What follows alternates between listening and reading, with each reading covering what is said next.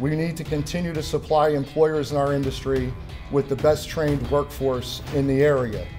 So we move forward today in a new hybrid apprentice model, which we've named Earn and Learn. This model combines traditional apprentice training with the academic education and courses that are relevant to our industry. And to accomplish this goal, we've collaborated with two great partners.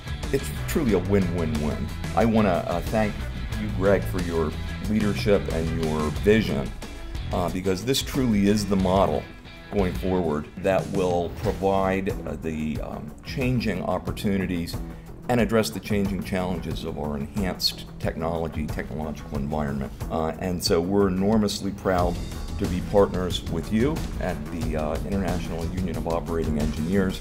We know apprenticeship benefits workers by putting them on a desirable career path and mentoring them along the way. So I love that this program has success coaches. That's been so important to make sure that our work and our training is equitable across the board to folks who may have barriers to success. It's also a win-win for workers and employees alike.